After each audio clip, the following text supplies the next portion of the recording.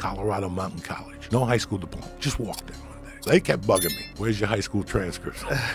Where's your high school transcripts? I'll whip one up in a second. I didn't know how. I kept lying to them. They're coming, they're coming. And then finally I got arrested, and I had to take my GED. So I said, fuck it, and that's how I got in.